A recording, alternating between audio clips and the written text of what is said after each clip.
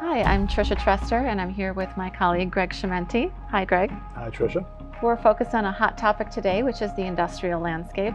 Greg, we recently gave a keynote speech about this very topic, and right now we have a lot of industrial clients that are really challenged with some of these things, like supply chain disruption, extremely limited availability of space, ESG regulations, and rising construction costs. How did we get here? March of 2020, consumer spending changed.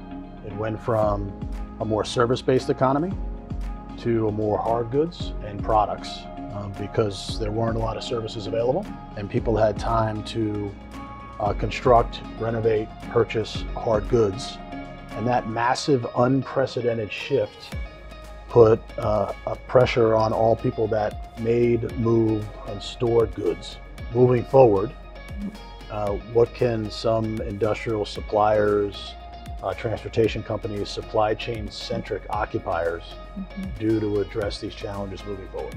I think one of the most important things that our industrial clients need to do is forecast with their stakeholders internally. So in places where rents have tripled, for example, and it's cutting into their profitability, they really need to have that understanding of what that is in order to forecast appropriately. What are your thoughts about the labor situation specifically to have inside those buildings to serve their customers? You know, I think our clients are starting to look towards other sites that they didn't consider before.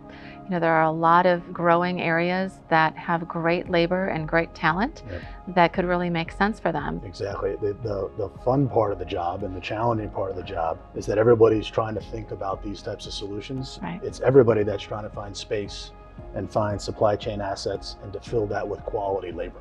Absolutely. I think that's what's different now than what may have happened in past supply shocks. So, Greg, how do you think Cresa specifically is helping our clients through this change? We have a significant industrial practice, an extraordinary partner globally with Knight Frank, but we also are focused on finding the best partners to solve very specific questions that challenge large industrial occupiers.